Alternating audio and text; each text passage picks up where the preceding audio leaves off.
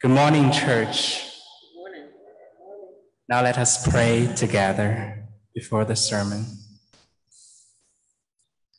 Lord, may the words of my mouth and the meditations of all our hearts be acceptable in thy sight, O Lord, our strength and our Redeemer. Amen. While I was preparing for today's sermon last week, I read a short fiction based on the story of a famous pop singer from a small town in Taiwan. In the beginning of the narrative, Serena had all the elements of bodily beauty, and she established close friendship with two other Taiwanese girls in her band, Hazel and Elsa. Yet having become so famous at her early 20s, Serena was gradually traumatized by the world of fame and spotlights. She suffered from eating disorder due to her attempts to maintain her body shape. She was scared by the thought of dating and marriage, worrying that a committed relationship may affect her career. She even left the band behind after 10 years of sisterhood with Hazel and Elsa, hoping to get more work opportunities on the other shore of the sea. Until one day, she was caught in a tragic fire when she went for a concert in mainland China. Her eyes were suddenly opened to reality. Serena was seriously burned and left alone at hospital. She felt unspeakable loneliness when no one nearby showed up to visit her. No colleagues, no lovers, not even the media chasing her all along. At that moment, she eventually realized the vanity of her pursuit for bodily beauty and fame. She wept night and day for her own sufferings and for others who also suffered from the burning accident at hospital. But finally, out of Serena's surprise, Hazel and Elsa traveled hundreds of miles to visit her in China, visiting her and inviting her to return to Taiwan and sing with them again, not just as a band, but as a family. With their warm companionship, she began to appreciate her own wounded body and grew in affections with these sisters in the spirit. As she walked on this journey of healing with them, Serena was transformed into a more caring person, committing herself to a sisterhood of mutual love and life together with Hazel and Elsa. Now in today's scripture, Ruth and Naomi also clung to something meaningful to keep going on their journey with bittersweet commitments. In the beginning of Ruth 1, during a famine never mentioned in the book of Judges, Elimelech moved his family from Bethlehem, which literally means the house of bread, to Moab. Then unfortunately he died, and so left his wife Naomi and two sons, Mahlon and Kilion, in the foreign land. Whether his death is associated with the move is unexplained in the scripture. The sons then married local women. Not only were Orpah and Ruth Moabites, that is, members of an already stereotyped nation for Israelites, but their marriages were childless when the sons unfortunately died 10 years later. Supposedly a land of plenty, Moab proves to be the place of infertility and death. In the grievous loss of almost all her security in a patriarchal society, the Israelite widow Naomi, after hearing that there was divine provision of food in Judah, resolved to return to Bethlehem in verse 6. Her daughters-in-law accompanied her, but she repeatedly urged each of them to return to their own people, not once, but twice, in verses 8 through 13. Eventually, due to Naomi's art of persuasion, Orpah gave her a kiss, apparently to bid her farewell. But Ruth was not so easily persuaded. Ruth, assuming the closest physical position a woman takes to another in the scriptures, clung to Naomi and refused to leave her, which echoes the marital relationship expressed in Genesis 2:24. Therefore, a person leaves their parents and clings to their spouse, and they two become one flesh. But Naomi tried again, couching Orpah as a role model and inviting Ruth to follow her lead in verse 15. Like Orpah, Naomi thinks that Ruth should not only return to her people, but also to her gods. Yet Ruth was unmoved. Instead of complying with Naomi's wishes, she launched her own discourse in verses 16 through 17. She insisted that Naomi's people and God would become hers. She vowed to pledge with and be buried with Naomi, which again sounds more like a spouse than a daughter-in-law. She even concluded with a statement that God should strike her if there were anything but death to part them, which is often adopted in weddings today. Till death do us apart. For queer folks, this declaration of love and affection means a lot in affirming same-sex intimacy, which paves the way toward new possibilities of family structure, as is shown in Serena, Hazel, and Elsa's story in the beginning of the sermon. Now, with a closer look at this famous speech of Ruth, we could notice that it nullified any restrictions that could prevent a Moabite daughter-in-law from accompanying an Israelite widow to her homeland. Ruth pointedly refused to affirm any of the fears previously voiced by Naomi. Instead, the response directly cut to the chase by highlighting the ethnic and religious fears hidden in Naomi's misleading talk about marital security and her description of a bleak future for her daughters-in-law. Ruth even used Naomi's persuasion against herself. First, there is a repetition in Ruth's response, which seeks to undermine Naomi's arguments. And second, Ruth followed Naomi's lead in using a lot of emotive terms to further her persuasion. Such is the case in verse 17. Building upon Naomi's retelling of the past death of her husband and sons in verse 8, Ruth clearly used inevitable death of both women in the future to underline her willingness to remain with Naomi even until then. Where you die, I will die, and there I will be buried. This is emotionally colored by the past experiences of loss shared by both women, since the speech appropriately ends up with a solemn oath that nothing but death will make them apart.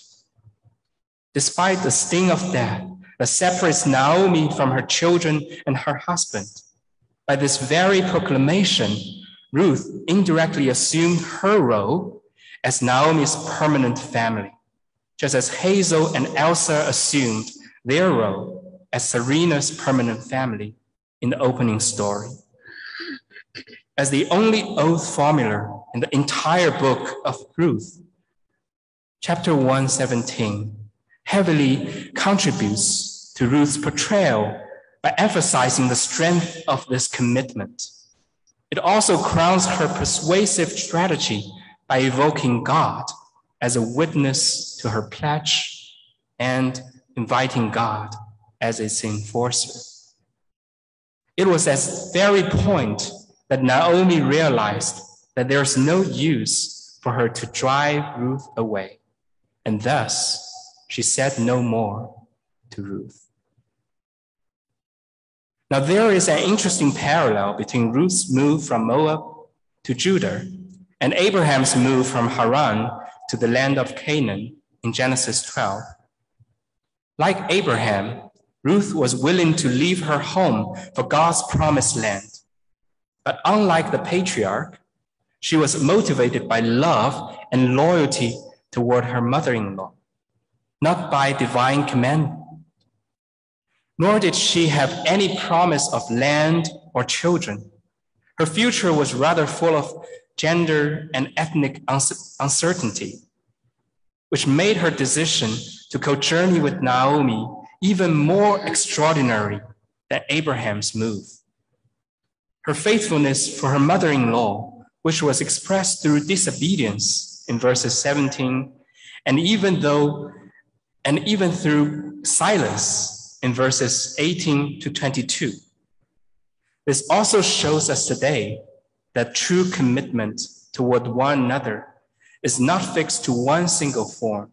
Sometimes it is expressed through disobedience. Sometimes it is expressed through silence and companionship.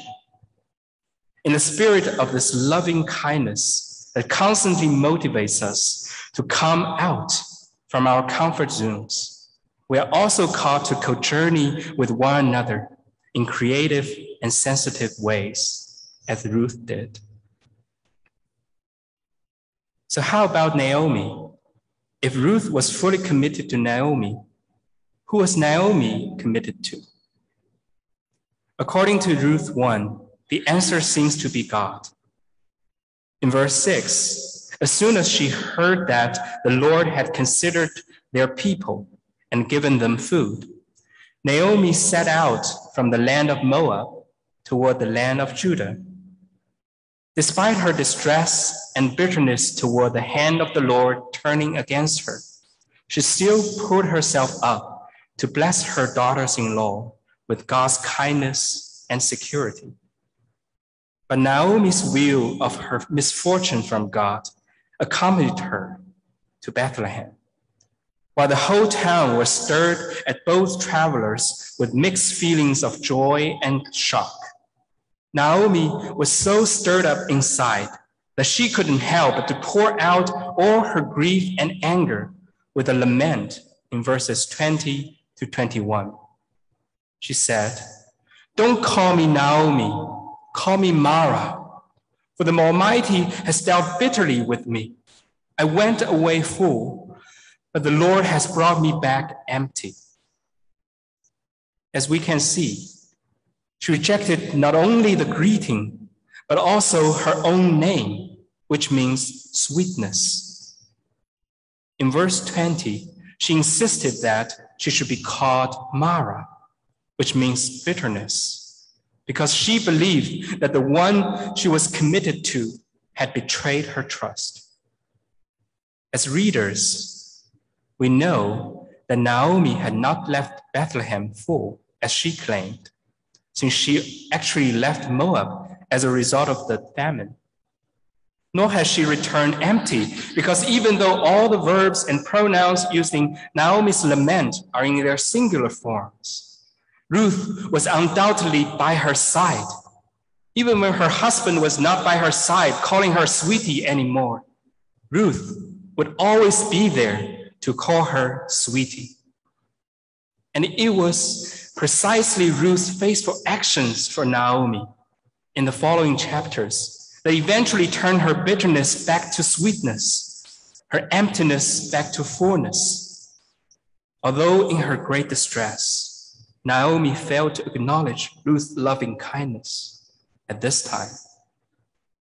So if Ruth's commitment to Naomi is faithfulness through disobedience, then Naomi's commitments to God and to Ruth are undoubtedly sweetness through bitterness. Now, with a closer look at the lament of Naomi's, although we could somehow empathize with her struggles, we're still not able to fully imagine the depth of her grief and anger after all her sufferings. The loss of her loved ones, the anger toward her God, who not just allowed, but brought calamity upon her. All these things were not fully revealed until this heartbreaking cry. She tries so hard to trust in God's gracious provision once again. She tries so hard to pull herself up and bless her daughters-in-law with something that even herself was struggling with. But as soon as she arrived at her homeland and heard someone calling her sweetie, sweet things with her husband, her sons, and her friends that were stuck in the past all began to flash back, which suddenly made her heart too bitter to pretend any longer that she was okay. Instead, she shouted out, "No, I'm not okay. Look at me, God. Look at me. See how you have made my life a mess." As modern readers, such a lament, probably echoing the lament of Job, might appear to be disturbing because, quote, they can lure into open experiences, memories, and feelings many people prefer to deny. They can expose realities that communities and individuals dismiss from consciousness because seeing them might undermine their worlds, unquote. But for me, this spirit of lamenting is a key to more genuine ways of our spiritual life. It opens up a safe space for strength and weakness, for delight and sorrow, just like our congregational prayer every Sunday, just like what we have experienced in our community in this whole pandemic time. As Kathleen O'Connor suggests in her book, Lamentations and the Tears of the World, quote, although laments appear disruptive of God's world, they are indeed acts of faith. In vulnerability and honesty, they cling to God and demand for God to see, to hear, and to act. Laments can shred the heart and spawn despair, but by mirroring pain, they can also comfort the afflicted and open the way toward healing, unquote. Now the townswomen's surprise, Naomi's lament, and Ruth's silence, all these heard or unheard female voices leave us in suspense for the following narrative. In verse 22, it says, they came to Bethlehem at the beginning of the harvest of barley. See, a barley harvest. Bethlehem, after all those years of famine and emptiness, was eventually worthy of its name, that is, the house of bread. As readers, we can't help but to wonder, is this a sign of divine provision coming for Ruth and for Naomi? Is this a sign of hope that their bitterness will be turned to sweetness and their emptiness will be turned into fullness? The answer is yes. Having walked through the journey of pain and despair together in chapter 1, the two women were about to receive blessings and rewards from God for their mutual commitments in the following chapters. But more importantly, having clung to their commitments despite their shared pain and hardship in chapter 1, Ruth and Naomi would continue to show their vulnerability and act honestly as wounded healers and loving companions for one another. Later in our worship service today, we'll come before God to partake the body of Christ broken among us. As we follow the God who listened to the passionate profession of Ruth and the heartbreaking lament of Naomi, we are also called to follow the spirit of loving kindness that constantly calls us to become wounded healers and loving companions for one another. May we follow the spirit of lamenting that brings more genuine ways to our spiritual life as Naomi did. May we come out from our comfort zones and co-journey with one another in creative manners as Ruth did. When we gather together around the table during the communion, may we be infused with and strengthened by God's healing grace that empowers us to go into the world and heal all God's people, just as our heroines did for one another in today's stories. Thanks be to God.